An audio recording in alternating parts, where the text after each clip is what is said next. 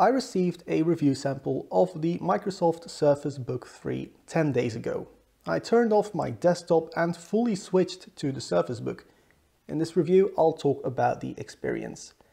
The first thing I noticed with the Surface Book 3 was the build quality. It's better than even MacBooks in my opinion. The design is minimalistic, almost making this very special device look like a generic laptop you'd find in some low-resolution game. I have the 15-inch version and it's big. Sure, the tablet part is very thin and has as small a bezel as you want on a tablet, but the keyboard section is pretty bulky. It doesn't look thick, but that's because the sides are curved. The bottom edge isn't. It's a fairly sharp edge that gets pretty uncomfortable when typing on your lap. It's much better on a desk. I really like typing on this keyboard because it's large enough, uses a fairly standard layout except for the arrow keys, and the keys have enough travel. I could type blindly and mostly error-free within minutes. The trackpad is also pretty good, albeit tiny compared to modern Ultrabooks. The biggest recurring downside to this device is the heat it creates. The lower half holds the battery and an NVIDIA GTX 1660 Ti Max-Q. Its cooling intake and exhaust are in front of the display. Now the bottom of the Surface Book gets uncomfortably hot when under long sustained loads, slow cooking your private parts in the process. Where the terminals really get silly is the tablet portion. The Intel Core i7-1065G7 runs at up to 3.9 GHz. Notice the up to part.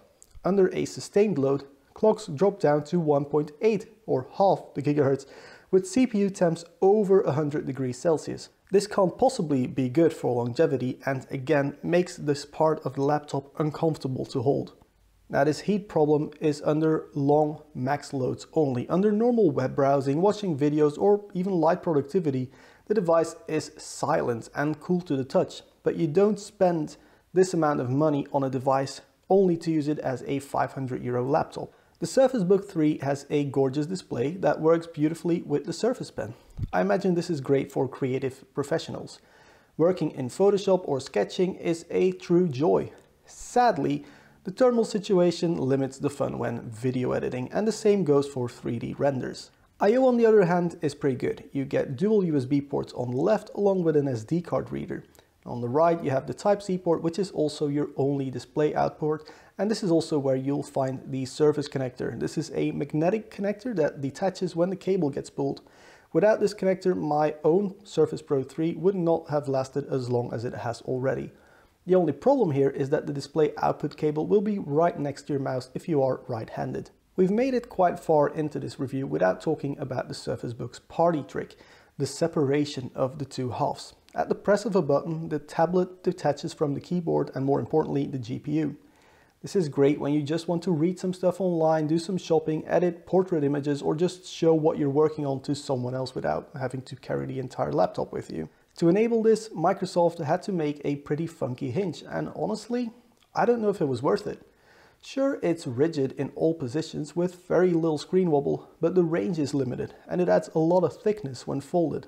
By now, you probably don't think I like the Surface Book very much, as I gave at least one negative for each positive. But the opposite is true. I really enjoyed my time on this device. I played lots of games on it and it did well. Typing this review went well, and editing this video was great on a display this good looking, except for the rendering of course, which took ages. The reason?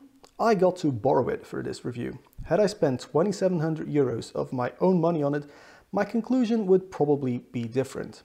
I can forgive all the little shortcomings I mentioned, but one thing is downright insulting to me. 237 gigabytes of storage. 237 gigabytes on a device aimed at creative people. You know, those who have thousands of pictures, videos, drawings, 3D models and God knows what. I have video projects where the B-roll alone is more than 237 gigabytes.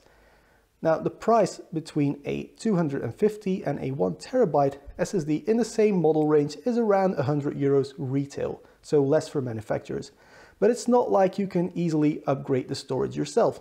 And while the Wi-Fi chip is pretty good, you will need the additional Surface dock if you want to work off of a NAS over Ethernet or connect more than one display. The Surface Book 3 is an amazing piece of technology, which hopefully will inspire other manufacturers to make similar products just like the original Surface Pro did.